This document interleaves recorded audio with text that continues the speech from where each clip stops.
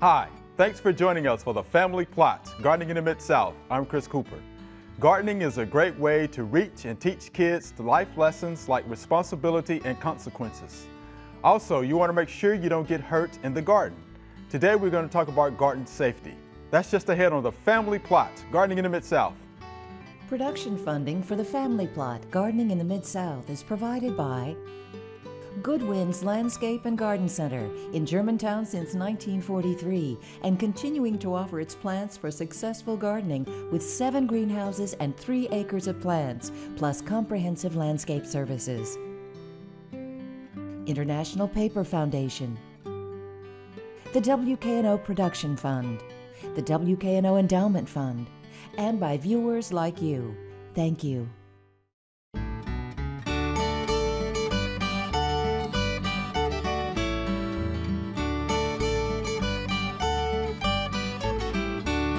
Welcome to the Family Plot. I'm Chris Cooper. Joining me today is Dr. Kelly. Dr. Kelly is a consumer horticulture specialist with Mississippi State University Extension. And Mr. D is here. Thanks for joining us. All right, this is going to be fun, Dr. Kelly. Oh, yeah. But guess what? School is about to start up again, right? Yep. Pretty soon. Not long. I understand you have some back-to-school projects. Yeah. I do a lot of programs with agents, like 4-H agents, Okay. and we do a lot of different things and do school programs and work with teachers to have ideas for things to do. And it's becoming so important that we engage our young people into nature.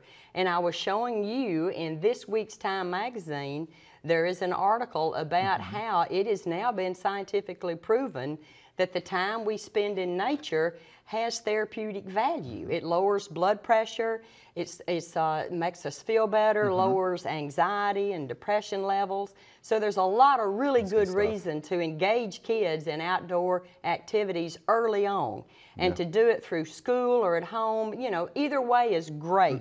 But I have some things here that I want to share with you that I have done in the past with kids. And one of the fun things that we have done is to show children how to press flowers or press leaves or press anything that will go flat between absorbent pieces of newspaper. And a lot of people use like big encyclopedias or big phone books or things like that. And here I've got Queen Anne's lace, and you can see it's pretty flat.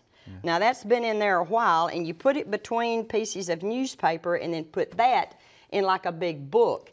Or you can do something small like this. This is just a little plant press that I made. You see it's got my name on it, so nobody messes with my plant press.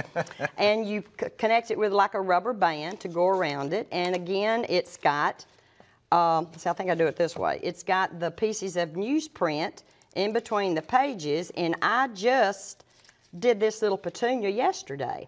Ooh. And now typically you would not be looking at this and messing with it until it got good and dry, and then you can pick it up and then do fun things with it. You can make a collection, like a lot of students have to do a flower, wildflower collection or a leaf collection. So you could do that. That's a school project that's required for some high school students, you know, to do that. Or you could do a really nice, and these are my 4-leaf clovers. Since I'm Irish, I'm really lucky. I can really find 4-leaf clovers.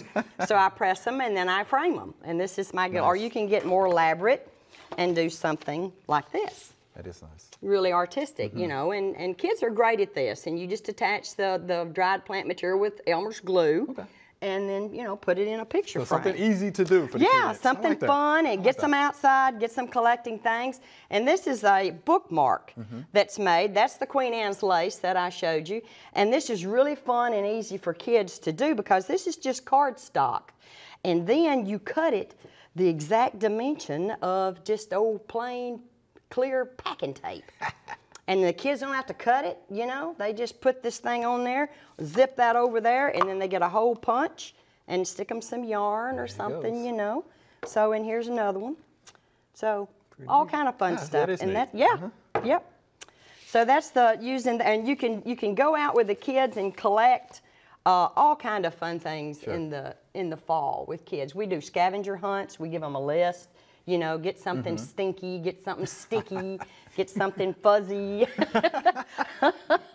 All kind of good stuff. Yeah, and I got to show you this because Okay. it's got our Mississippi State stuff on it, right? So this is like a list of some of the scavenger hunt things that we do. Something that smells good, something that's got a leaf insect or disease damage, something to get the kids out and getting fun things to do. So That's good stuff. yeah, yeah. Now tell us what else you have on the table. Well, yeah, this is another good thing let's talk here. about that This is, let's look at this. This is the good. First, I want to show you this. Now, you know, a lot of people like getting newspaper and they just throw it away or use it to start fires. Well, you can make your own little propagation seed cups. And you just shred up. This is just newspaper, shred it up, and put in a bucket or something and get it really good and wet. And then you get your cup about this size right here. You pack all that in there, you know, pack it around, and then just set it up somewhere to dry. And then while it's drying, you can poke a hole through the bottom for drainage, but you don't have to because it's, you know, it's going to lose water from the sides anyway. Okay. So that's a fun project for kids. They get to get wet, they get to get messy, which is good for kids. Yeah, kids like that. Yeah, they do. Sure they do. And then this is something that we have done with the kids too. This is a wildflower seed ball. I like that. And all you do is get wildflower seed, or you could just use zinnia or just any kind of flower seed. Okay. And what you do is you get them out, you just get some old clay from some place that's not any good in the garden, you know, so you get your clay soil, and then you get them to put the seed all in a bucket, and they get to get in the mud and get it all like this. And getting dirty and nasty. Get dirty, and then they wipe their face. Anyway, and then they put them in little balls and set them up and get them hard, and then in the fall, when you sow your wildflowers, like in October, you know, they just go out, take them home, or part of the school garden, throw them out in the edge of the lawn or something where they can, as the winter rains come, and you know, they beat on the soil and spread the seed around like nature. It's kind of like you're mimicking nature. Now, some of the kids get really creative, you know, and make little faces. Like this is a sweet gum ball, and this child did, I think that's some kind of sea creature. And this is an old eaten up pine cone. Bass. Yeah, that's a largemouth bass. Yeah, see that mouth?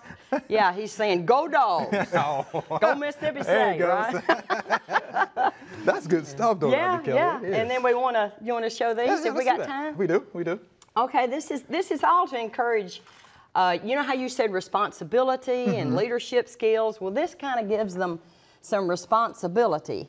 These are little plant head or plant creatures that you can make, and they're made from a knee-high hose. Now, you fellas probably don't know what that is. I don't have a clue. But it just goes up to your knee, and it's just a hose. This one's white. This was maybe a nurse. This was a nurse's or something, maybe. I don't know. But anyway, this is just you pack soil and you put rye seed, like ryegrass or creeping red fescue or some small kind of seeded grass right in the bottom or the toe of the stocking. Okay.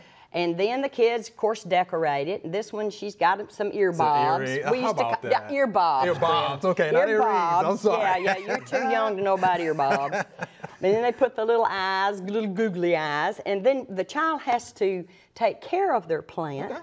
And you put it, this is the wick that brings the moisture up, you know, and then it'll germinate. And obviously this child did not take care of Hazel here. Oh, Hazel. She succumbed, I guess the way you say it. But anyway, you can do a caterpillar like this. This is, again, it's just the knee-high hose that is segmented. Okay. You know, you'll put the, and then the seed is distributed throughout the soil. Okay. This one, you just put it in the toe because you don't want hair growing on Hazel's face. Okay. You know, the grass coming out her face. But on the caterpillar, it's just interspersed. You mix it with the soil first, and then just put it in the stocking and then tie a knot in the hose. These are just knots in here in the hose.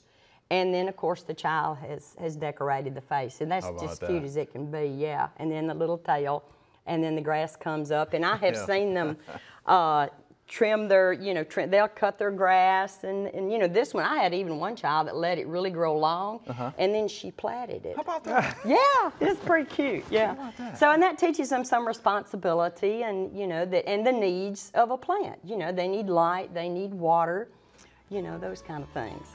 All right, well, Dr. Kelly, that's some fun stuff. I know the teachers will really enjoy that. I think that's pretty good.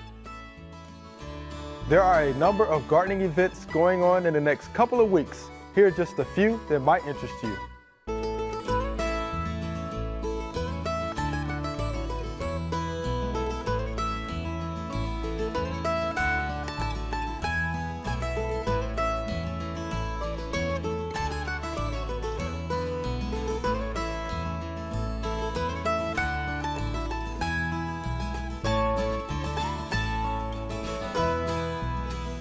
All right, Mr. D, let's talk a little bit about garden safety. So where do you want to start with that? Well, you know, it's hot out there. It is right hot. now. But first, let me say that, you know, gardening is one of America's favorite pastimes. Sure. It's a good physical activity for you to get involved in. Hunting season's closed. It's too hot to fish. so getting out there in the garden this time of the year is a good thing. You need to it'd be good to spend an hour or two a day out there. Everybody would be healthier. You wouldn't have to go to a sauna. You know, you save your sauna bill. Right. But seriously, out there right now, it's important that you protect yourself. And, you know, I work out in the sun every day. I wear a long sleeve shirt. I wear a hat. I wear work gloves. I work in the soil. And it's important to protect yourself when you're out there anytime, but especially in the middle of the summer. You have to make a conscious effort. You need to make a conscious effort to drink plenty of fluids right now if you're out in the sun, and you need to avoid alcohol and avoid sugary drinks and things like that. It's really, really hard to beat water, just good old water. You need to, if you're using power equipment, it's important to wear safety goggles and hearing protection. And I'm taking some of this information from the Centers for Disease Control in Atlanta. They've got a real good fact sheet on garden safety, and I encourage you to take a look at that. But insect control, you know, chiggers and mosquitoes are very active this time of the year, and we got diseases out there that mosquitoes carry, so it's important to use insect repellent if you're going to be out, and that contain DEET. That's probably one of the best insect repellent out there, and be sure that you do that. Always keep in mind, put safety first, and in whatever you're doing. You know, many times in the garden we're dealing with tools that are sharp, hose, and I'm not talking about knee-high hose, it's a different kind of hose, and shovels and pruning shears and things like that. Be careful when you're using them. Be careful when you sharpen them. And many of them do need to be sharpened, and sharpened tools work better than dull ones. But be careful when you're doing all that. Let me see what I've got over here on page 2. Know your, going back to the heat, know the symptoms of being overheated. Yeah, that's a good one. If you feel dizzy, if you feel nauseated, if you have a headache or something like that, stop what you're doing and, you know, go to the shade or go to an air-conditioned area and cool down a little bit. That's pretty, if you work in a garden all the time out in the dirt, it's important to keep your tetanus shot up to date, because the tetanus organism lives in the soil, and if you cut yourself, you know, you can very easily contract that disease. So it's important to keep your tetanus vaccinations up to date. Sure. Let me ask you about. Did I leave anything out? Yeah, are ticks active? What's that? Ticks. Ticks are. Okay. Ticks are very active right now, and they also carry some pretty bad diseases. The insect repellent with DEET will help repel those. You know, ticks, mosquitoes can be dangerous because of the diseases they carry. Chiggers can just worry the heck out of you. Now, if you have blackberries, and you know the blackberries are ripe now, or they're nearing the end of their production, and I guarantee you, I don't care whether you have tame blackberries or wild blackberries, if you pick them, you're going to get chiggers if you don't use insect repellent. And sometimes you'll get them even if you use them. But yeah, DEET is some good stuff. I think one of the things that I always try to do is just go get a shower real quick and scrub real good right after you've been out in the thicket. That's a good idea. But you know, because that will get some of that stuff. Then you'll see if you've got ticks and things. You know, you can check it out. You can pluck them off. Yeah, we've actually had a few agents. Kara Reed's been one of them. Got attacked by a tick. Yeah. Yeah, so you have to be careful out I've there as had tick fever as well. I sure have. Yeah. And it took a long, long time for them to diagnose it because the symptoms were just so strange. Right. You know, so and it's not good. It's not. Really not. Yeah. It's really not. Yeah. And I guess something else to think about too, Mr. D. What about using ladders when folks are trying to prune and things like that? Yeah. That's why I try to keep my fruit trees less than 8 feet up. You know, I'm not 6 feet tall. I'm 5'10", and I've got pruning shears that are 2 feet long, my loppers. Right. And so my fruit trees are just 2 inches short of 8 feet. Right. Because, you know, I'm not gonna work them from a ladder, and you just don't need to do that. If there's any way you can stop doing that now, with apples and peaches, plums, and nectarines, you can do that pretty easily. Pears are pretty hard to not let get taller than 8 feet. But I mean, and you got to be brutal with them. You know, you gotta really do some serious pruning in the late winter. Right. Wow. But I just do not recommend working from a ladder. Okay. Yeah, just get a professional if it's above your head is what I usually tell people. Yeah, it's not Get worth you a the risk. good arborist or somebody who knows how to handle chainsaws way up in a tree and that kind of stuff. So it's just too dangerous. Another thing in the garden, many times we use pesticides, so be very careful that you follow and read the label directions. That's Pesticides. a good point. Yeah. Store them in areas where children can't get to them or pets can't get to them. You know, storing those pesticides. Make sure they stay in the container they came in. It's not a good idea to pour them up into a plain container because, you know, there's some pesticides out there that look like Kool-Aid, and that look like Gatorade, and things like that. You know, the pretty green pesticides. There's, you know, Gramoxone is a really pretty green color, and it's very toxic. And then, you know, Liberty is purple, and, you know, there's just a lot of real pretty colored pesticides out there. So leave them in the container that they came in, and store them, you know, and keep them away from kids and pets also. Yeah. How do you dispose of those pesticides? Use them for a labeled use. Okay. If you have extra pesticides left over, talk to some of your gardening friends, find out if they need them. Yeah. And let them use it for a labeled purpose. The best way to dispose of a pesticide is to use it for its intended purpose.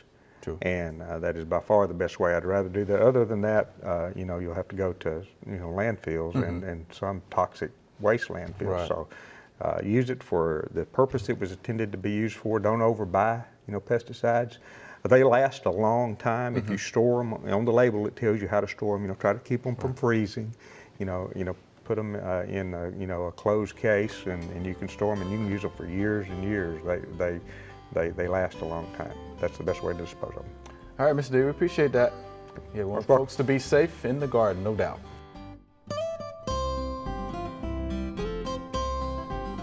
Well, all of the flowers that we planted seem to be doing very well, all 3 kinds. But we noticed that there are some that have got long shoots on them and are kind of leggy, and we would like for them to bush out. So now's the time. I know a lot of people will have a hard time doing this because you end up cutting off some flowers, but it's best to cut them back, head them back at this time, and then they will branch out and be prettier. And you want to cut them back to another joint where a leaf comes out so you don't leave any empty stubs. The key to good pruning is to know that you were never there, so you prune so it doesn't look like you ever pruned it. Now all the long branches have been headed back, and the plants will each try to bush out and become more beautiful. All right, this is our Q&A session. Y'all ready? This is gonna be fun. Oh yeah. All right, here's our first viewer email. I have 5 pepper plants, and they are all tall but not producing any peppers. Is this common? And this is from Craig in Middleton, Tennessee. Mr. D, what do you think about that? I may refer to. Oh, you go to the next one? All right, I know what's going on with that. I do. Let's go. Because my peppers are doing the same thing. And I grow my peppers in pots so that I don't have to stoop down. I'm getting old, so I don't like to stoop down, so I grow my peppers up. Okay. But temperatures above, daytime temperatures above 90 degrees will cause blossom drop. And that, obviously, if you don't have blossoms, you're not going to have fruit. Right. And nighttime temperatures above 75 degrees will do the same thing. And obviously, we've had that lately. We've had some those kind of things happen. So don't despair if that's the problem. They will continue to flower, and when temperatures moderate, you know, you will get some fruit set. Get fruit. Yeah, and then of course they need 6 hours, at least 6 hours of full sun a day. Okay. You know, and then if you may have a deficiency of pollinators, you know, because these plants are pollinated by little insects and things. So, you know, you've got to have pollinators around, and if you think that might be a problem, you need to have more pollinator plants that attract those, like pretty flowering things that will bring in the bees and the other pollinators. Or you may have to help pollinate yourself. Exactly, you could do that. Exactly. Because yeah, you know, temperatures above like 90, 95 makes the pollen less viable. It sure does. Right. It does. So it has to be stimulated within the flower. So you might have to do that yourself. That's true. That's true. Yeah, so that's what I think the problem is, Mr. Craig. So we appreciate that question. Here's our next viewer email. Mr. D, I like this one. I planted a pecan in a pot in March. It is now 11 inches tall. When is a good time to put a pecan sapling in the ground, and how long do they take to mature? And this is Miss Jean in Covington. You're the pecan guy. Yeah, and if I were going to the trouble to plant a pecan tree, You wouldn't do it from a seed. I would not do it from a seed, because even if you know what tree that came from, that pecans are cross-pollinated. And so it's only half. The mother tree is only half of what that pecan is. It might be from a little bitty small seedling tree somewhere else, because they're wind-pollinated, they are cross-pollinated. And you know, to answer your question, I would plant it in the fall, winter, late winter. But if I really wanted a good pecan tree, I would go to a pecan nursery or a lawn and garden center and get a variety that you want. And by the way, one pecan tree, unless you have others around, you must have another one around unless you bought this pecan and brought it in. But remember, I said it's cross-pollinated. And so we don't even know whether this one is a type 1 or a type 2 pecan, so you wouldn't know what kind of pollinator to get. You need 2 pecan trees, and one needs to be a type 1, one needs to be a type 2, and the only way you can figure that out is if you buy them that have a label hanging off of them. How long does it take them to produce? If you get some of the newer precocious varieties, you can probably be eating pecans in 6, 7 years, you know, 5, 6, 7 years. If this is off of an old Elliott or Stewart or something like that, it could take 15 from years, a seedling, you know, and then you don't know what you're getting. It takes a long time. So I would look at it that way. I would, if you want to get pecans pretty quick going, and buy you a couple, 3 or 4 that, and get at least one type 1 and you know, maybe a couple of type 1s and a couple of type 2s. And all right, so there you have it, Miss Jean. Hope that helps you out. Here's our next viewer email. Can you please explain to us gardeners about these awful tomato hornworms? How and when do they come to be on our tomato plants? Do hornworms come out of the soil, or are they from eggs laid by a large moth? And this is Miss Hazel in Eads. It's actually a good question, though. Yeah, I mean, do they come out of the soil or from eggs that are laid by large moths? Yes. Yes.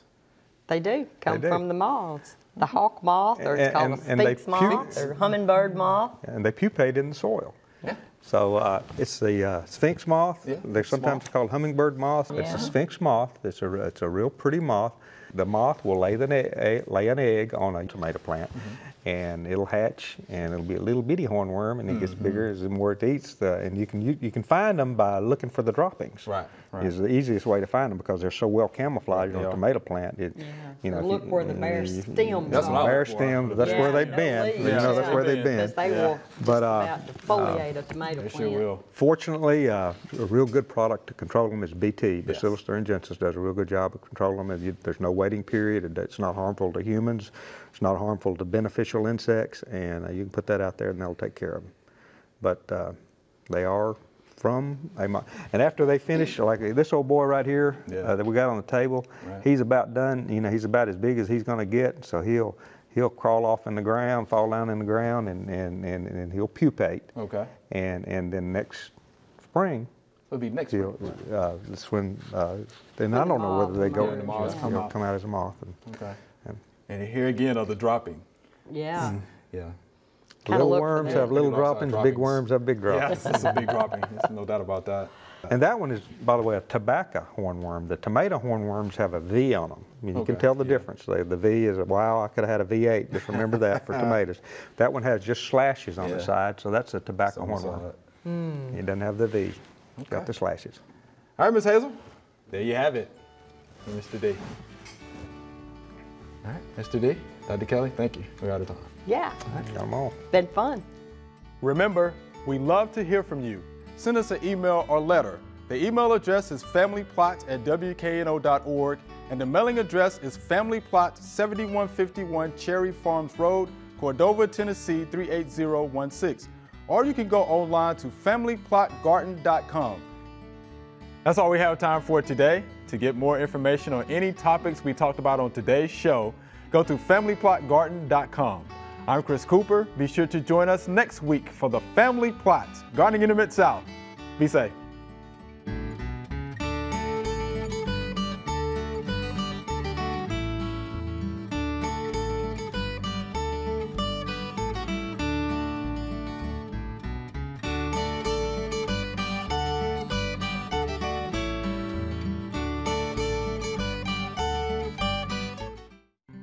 Production funding for the Family Plot, Gardening in the Mid-South is provided by Good Winds Landscape and Garden Center in Germantown since 1943 and continuing to offer its plants for successful gardening with 7 greenhouses and 3 acres of plants, plus comprehensive landscape services.